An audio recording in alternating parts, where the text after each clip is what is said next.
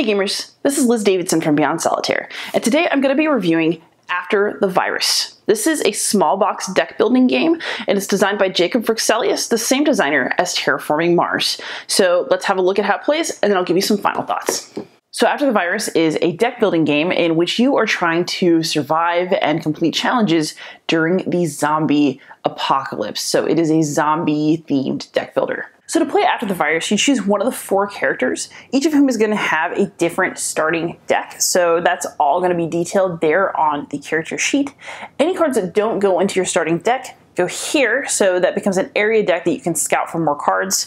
And then you have a special pile of zombies. And they start out pretty easy, just 1 zombie, but then you get 2, 3, and 4. So the more zombie cards that you're forced to draw, the harder it gets, because not only are there more zombie cards in your deck, but there are potentially more zombies on each card.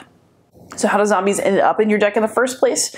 Well, this is a very interesting deck builder, because basically you'll have your starting deck, and because we're on wave 1 and we're playing single player, you shuffle in more zombies if you're playing cooperatively. You have to shuffle a zombie into your deck as well. Then every single time that you're required to draw more cards because you've discarded everything, you have to go up a wave and shuffle that many zombies into your hand. So in second wave, I'll shuffle in 2 zombies. Third wave, I'll shuffle in 3. One of the interesting consequences of this is that if you draw too many zombies, you have to deal with them on the turn that they come out, or else they're going to injure you. So if you draw too many zombies at once, that means that you are probably dead. So you need to dilute your deck by putting more cards in it, which is sort of counterintuitive, because in most deck builders you want a tighter, smaller deck, not a fatter one. What makes this even more challenging is that you may not want to draw a whole bunch of zombies in a row. You don't want a whole deck full of zombies, but you're going to have to thin your deck at the same time, because you have to put cards into play in order to actually deploy them against the zombies that you're so concerned about. So if we take a starting hand of 5,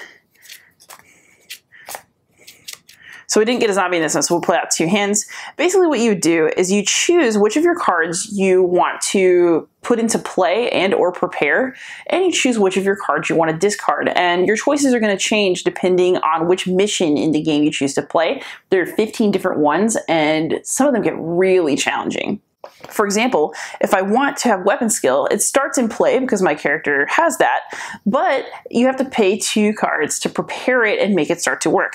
So I could say that I want to discard a survivor in a safe house, so these go in your discard pile, to prepare this card. But because you have to prepare everything that you play, it can get a little tough. If I want a weapon, I can put it out into play, but in order to prepare it, I have to put ammunition on it. And I can basically choose to put another survivor on here, so it's no longer survivor, it's ammo, in order to put this card into play and allow me to shoot my pistol. Then if I want to, I can put the scout up, but this one costs 0, so it's prepared. So now I'm prepared for some zombies, but I have a lot of cards that are out, because my starting deck had like 10 cards in it, and 4 of them are sitting in play. So the more zombies I have to put in my hand, the more likely it is I'm going to keep drawing them, and it's going to cause problems down the line. It's one of the fun tensions in the game. So if you pick up our next hand, there is a zombie in it, and he's out, and we're actually going to have a choice. So I have these 3 run cards, so I can show you the 2 different things you can choose to do with zombies. So you have a choice when you have a zombie. I can choose to run, but it puts the zombie back in my discard pile, which means it's not gone, it just comes back. So that can be something that, if you have cards that allow you to remove zombies from your discard pile, is a great idea. Otherwise, you're just sort of borrowing from your future and basically putting off trouble until later. So I could choose to run, or I could choose to do something like take this pistol, pay the ammo, which goes in your discard pile, and shoot the zombie to death, which would also be a legitimate move. So there's multiple ways to deal with the zombies. Or if you really can't do anything, you can choose to let the zombie attack you. And what that means is that zombies will die in close combat, but if you don't do anything about them with your cards and they attack you at the end of a round, then you have to take a wound. And you choose where you take it, but if you get one in the brain, you're dead, which means you can take 3 injuries max before you're done. And with whole hordes of zombies coming into your deck, 3 ain't much.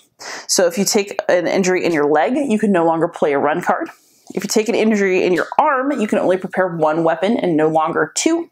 If you take an injury in your brain, well, you're zombie meat and you're done. So gameplay is relatively simple, but you're going to have a different mission each time you play, which means that the way that you choose to prioritize and play your cards is going to subtly change as you go, which is actually really, really enjoyable. Sometimes your priority is just going to be killing zombies, sometimes it's having certain cards in play, and sometimes it's actually rescuing survivors, which you can do by preparing survivors and then playing this safe house. So the game, even though it's a small box game with not very many cards, I mean, this is really your whole deck of cards that you'll see in the game, you still get a lot of variety and excitement with relatively little in terms of actual gaming materials. So that's something that I find impressive, because it's really tense to try to draw your hand and hope that there's not a whole bunch of zombies in it, or to be truly torn about how you want to play one of your cards. So I'll start by saying I was surprised by how much I liked After the Virus.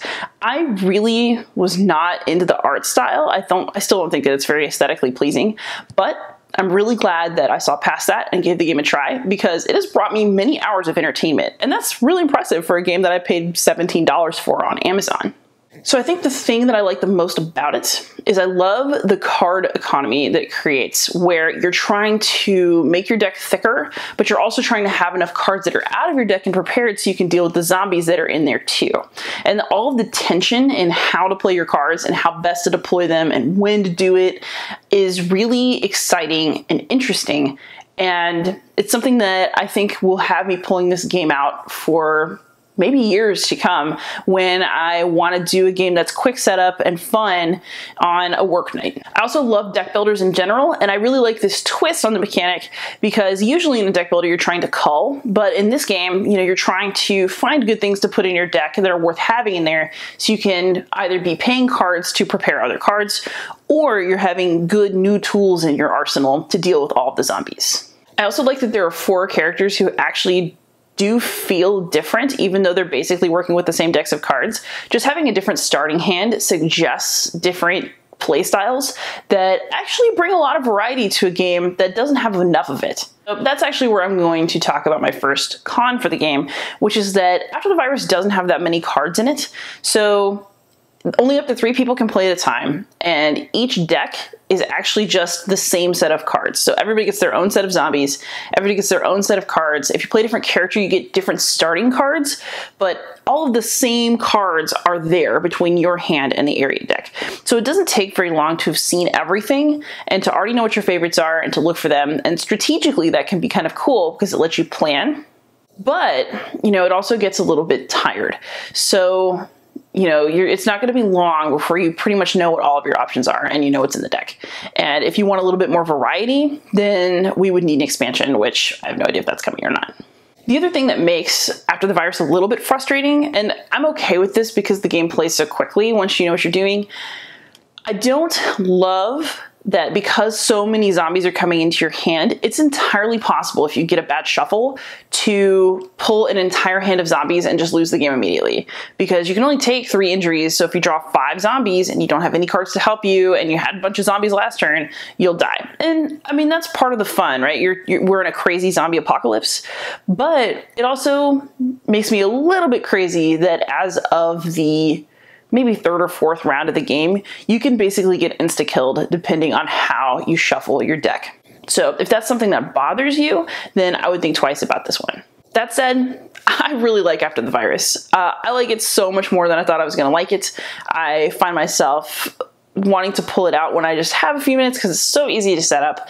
I find myself really trying the more difficult scenarios multiple times because I just have to figure out how to beat them. And I think that that's a great quality in a game. So even though it's a small box game that maybe could use a little bit more variety, what's in the box is an amazingly good value. And for that reason, I'm giving After the Virus an 8 out of 10. Happy gaming. Thanks so much for watching another Dice Tower video. If you enjoy our videos, subscribe to the channel for more fun, comprehensive board game coverage. Also, consider joining us at one of our events.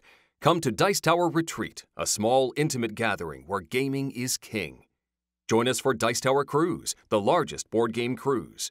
Attend Dice Tower West in Las Vegas for gaming fun on the West Coast, or Dice Tower East in Orlando, in sunny Florida.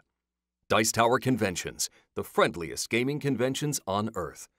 I'm Eric Summerer, and you've been watching The Dice Tower.